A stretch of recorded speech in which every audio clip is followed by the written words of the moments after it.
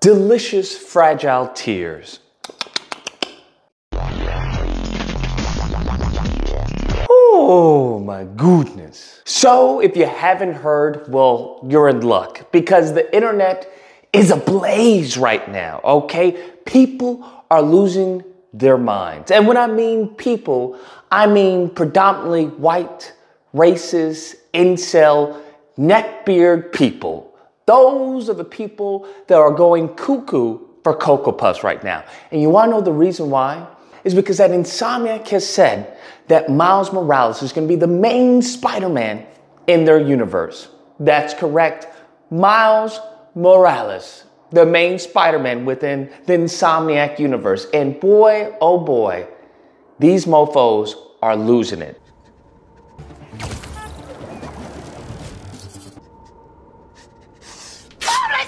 They're going crazy, bruh. They're going cuckoo for Cocoa Puffs. I saw a few people tweet, this is the best one I've seen, is Peter Parker is Spider-Man. Miles Morales is Miles Morales. I'm sorry, what the hell does that mean? Can you tell me what that means? That's like saying Peter Parker is Spider-Man, Miguel O'Hara is Miguel O'Hara. Like, what? What? It's crazy because they have so much hatred in their hearts that they start just speaking drivel. You have all these racists, all these neckbeards, these incels who are losing it. They are going insane. And it's really, I'm kind of scared right now. I'm genuinely scared because I don't know what they're capable of. Well, actually, we do know what they're capable of. So make sure you stay locked and loaded because you never know. They may do a January 6th, but it may be on Insomniac Game Studios. I hope Insomniac has upped their security, all right? I hope Brian Inhart, bruh, get you some security, okay? Because these mofos is wild. They crazy, okay? I don't want, God forbid something happened to you. You know, and we see it on the news, and it's like, you know, Spider-Man 3 has been postponed or delayed. We don't want that to happen, okay? So I want y'all to boost your security. I just find it absolutely hilarious because let's break this down. How many games do we have of Peter Parker, bro? How many games do we have of this man? If we go all the way back to the PS1 to currently, how many games? We include mobile games, bro. We have a plethora of Peter Parker games, all right? There is nothing wrong with giving the mantle to Miles Morales. Just as, you know, Batman and everyone else has given the mantle to other individuals to carry it on, to carry on the legacy. Do you want to know why? Because they get old and they die. That's what happens. Now, I understand Peter is not old in this game. But here's the thing. Let me just break this down to you. This is something that I had to deal with. I had to struggle and get over. And that is, this is Insomniac's universe. That is correct. This is Insomniac's Spider-Man. This is Insomniac's Mary Jane. This is Insomniac's Miles Morales. I may not like how they portray Peter Parker. I may not like how they portray Mary Jane. I may not like how they do Miles Morales. I may not like the combat. I may not like the side missions, but at the end of the day, this is their game. This is their vision. This is what they have put out. And at the end of the day, you can either accept that or not accept that. And if you accept it, well then, hey, join the ride. Welcome to the club. And if you don't accept it, then go off. Bye. Go somewhere. I don't know what to tell you. These dregs of society, what they end up doing is that they're just attention seekers, bro. They're constantly attention seekers. They have to cry and scream on their way to the exit. And it's like, yo, we don't care, bro. We don't care. There's like, I'm leaving. This is wokety, woke, okay? I'm leaving. And it's like, bro, you don't have to tell us, just leave, right? Just you don't have to tell us you're not buying the game. Just don't buy the game. I don't know what to tell you. It's just these wokety woke types are so nauseating. Because I'm like, bro, it's 2023. I get it when it's 2016, right? I get it, when that's popular and stuff right now. That's not popular right now, okay? You're just you're just grifting for nothing. It's not even a grift at this point. You just seem ignorant. You seem not only racist, but you seem bigoted at this point. What I've basically gathered is that when it comes to woke, first off, they bastardize the term. Secondly, the original definition of the term woke, they use it for negative. So basically, it's anything having to do with social issues regarding black people and LGBT. That's woke to them. I kid you not. It's just woke to them. And I want to say this. This is not to criticize the predominantly white, incel, neckbeard individuals. This is not to criticize them. I understand. I get where you're coming from, okay? I can sympathize with you. I really can. Because you have to understand, to them, they feel like they're losing everything. One character that these fragile individuals had was Spider-Man. White Spider-Man. That's the one thing they could sympathize with. Like, he's a nerd like me. That's the only thing they could sympathize because because Spider-Man, he had a crazy physique, he had a hot-ass bombshell girlfriend, and he had a job. Those are three things that none of these individuals, the vast majority of them, have, okay? So it ends and begins with him being white and him, I don't know, being broke. That's where it ends. And that's where it begins. That's where it starts and ends. Everything else is like, how do you identify with Spider-Man? I don't get it, bro. But they feel like everything's being ripped from them, okay? They're saying, hey, it's Black Panther. Why is there a black person on screen? Hey, why is this happening? Why are people now bringing up social issues that I don't agree with? What about me? What about me? And so you have to understand, they've been coddled for centuries. You have to understand this. They've been coddled for centuries. So when people start to, well, this is not what's supposed to happen. This is not, why are we doing this, right? We're just doing this due to tradition. Okay, let's stop that and actually see if we can improve things. Let's see if we can actually have a diverse, representation in some of our platforms. Let's see if we can actually, engage in political discourse and see if we can do that on games or different mediums, which has always been the case. If you look in comics, I mean, Captain America was punching Hitler, all right? They've always tackled difficult topics, right? Especially with the X-Men, whether it was Spider-Man, Superman, that's always been the case. So when people would say, politics, I notice certain things happen to deal with politics when it comes to these inbred types, right? If it's a black person, that's politics. If it's a white person, well, that's America. If it's a black person, that's politics. If it's, a white person, well, that's good gameplay. That's great storytelling. It's just, I just find the hypocrisy, it's hilarious to me. It's honestly hilarious to me. But you have to understand there's a victim complex that these kids are being fed.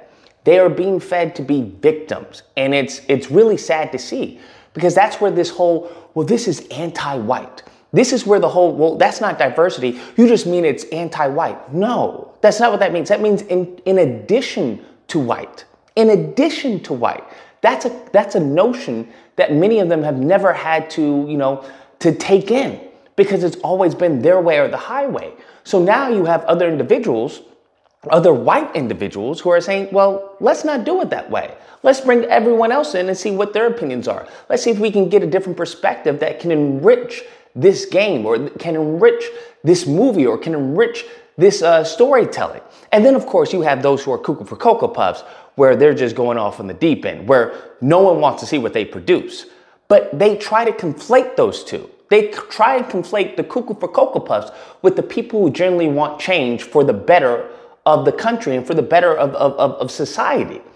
But you have to understand that's what they feel. So when they see Spider-Man, right, being, the mantle being given to Miles, they feel like they're losing it. They feel like, hey, I'm losing my power on reality.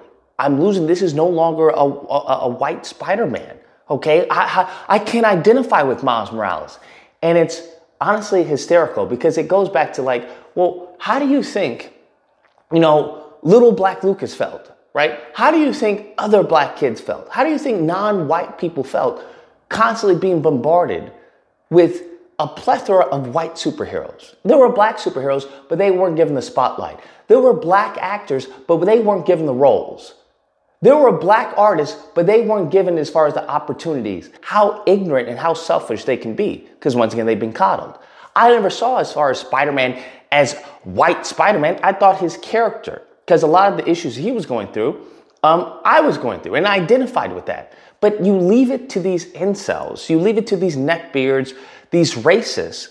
That's what they identify with. It's not his powers or anything like that, because they don't have powers in the real world. They're usually broke. they're usually underweight or overweight. So the only thing they can identify is with his whiteness. They're like, hey, he's white, I'm white. That's awesome, great. But that's why it's such a superficial bonding that many of them have, that it's also a reflection of the arguments that they present. Because it's just like, you ask them actual questions, why do you believe that? It just boils down to, well, he's black. And it's like, what? That's the only issue you have? So I bond with Peter Parker just as much as I can bond with Miles Morales. But you have to understand there's an audience that can't do that. There's an audience that sees that barrier because of the color of that person's skin. They see that as, this is political. There's an agenda behind it. They use a whole bunch of ambiguous terms to try and mask their hatred. I'd rather they just come out and say, not my Spider-Man, because he's black, right? We had that during, the election when it came to Obama. They didn't know any policies, right? But it was just simply because he was black. Hey, no, we don't want him because he's black. I respect people who come out and say they're anti-black hatred, they're racist, they're bigotry, than people who try to masquerade behind, the English language, right? They try to mask their intentions, mask their beliefs, because they feel like, well, if I actually come out and say this, I'll be persecuted. And it's like, well, yes, because, that's an antiquated racist perspective. So it's not necessarily you be persecuted, but you will be ostracized. Okay, those are two different things. It's not that someone will do anything to you. It's just that people will avoid you. So you also have to understand that they have never suffered consequences, right?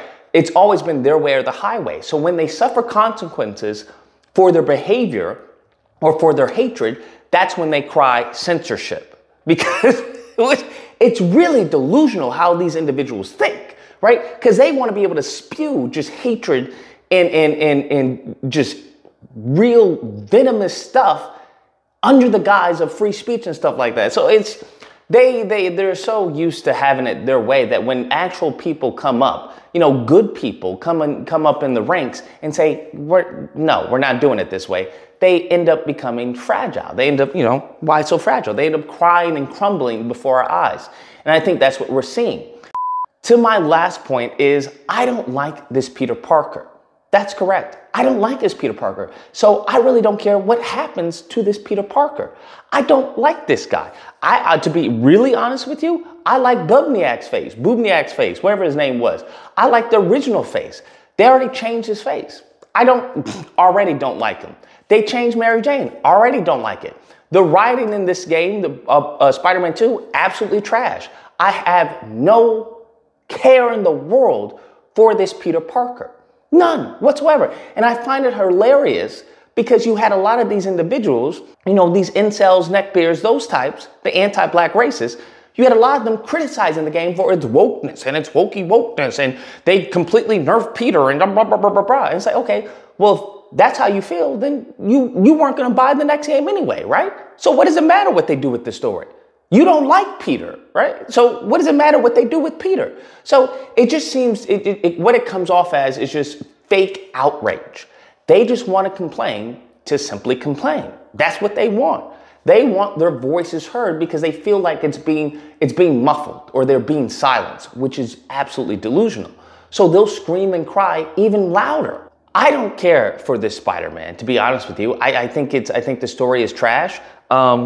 I don't like where they're going. If they want to hand off the mantle to Miles, by all means. I think Miles is honestly, gameplay-wise, I think he's more fun to play than Peter. It's as simple as that. I think he's more fun to play as Peter. So if they can expound upon his abilities and improve the gameplay, absolutely, let's freaking go. Now, of course, that's going to alienate a lot of the racists you know, the neckbeards, the incels, it's going to alienate them. But I mean, at the end of the day, there's nothing you can do. We can't cater as a society to the dregs of the society. We can't cater to the cuckoo for cocos. We can't cater to the you know, the bigots. We can't cater to the racists. We can't cater to them, unfortunately. All right? Because I know, you know, in capitalism, if you can make $1 off a racist, you can make $1 a dollar, right? But that's harmful to society as a whole. So we need to be going in a different direction and let them die by the wayside. It's just as simple as that. Anyways, guys, that's the video. Let me know what you guys think. Whether or not you believe, look, this is woke, okay? There's an agenda behind it. It's an agenda. That's what it is. You need to look at the ESRB or whatever, the ESB. You need to look at what's really going on here, okay? This is an agenda. It's an anti-white agenda, and I'm not for it, all right? Or if you have belief, listen, I get it. Hashtag not my Spider-Man. Boo-hoo. Don't buy the game. Great. I mean, just be quiet on your way out. There's the door. Go and exit. It's as simple as that. I have no preference when it comes to which way they go with Peter or Miles. I want a good game. I want a good story. If that's a story with Miles or if that's a story with Peter, then so be it. But I find it interesting how they think that Peter isn't going to have any whatsoever interaction in the game. That's not what they mean by main Spider-Man. You can have a main Spider-Man and still have, you know, Peter be around. Just like Batman is the main character of Batman, but you also have Robin and Nightwing, right? And Batgirl who make an appearance. So given the threat of the next game, how big it may be, obviously he's going to have backup. It's the reason why he had backup in this one when it came to Venom. So I think, you know, people want to be upset, and they have every right to do that. And you know what? I have every right to laugh at their, you know, their hatred, their racism, and their bigotry, and, you know, call it what it is. Nevertheless, hope you guys enjoyed the video. If you did, well, actually, if you disagree, you're more than welcome to call in during disagreement days, which are typically held Friday through Sunday. There'll be a number on screen. You call in, we duke it out. Either or, hope you guys enjoyed the video. If you did, please feel free to like, share, comment, subscribe, all that fun stuff. Till next time, guys, be amazing.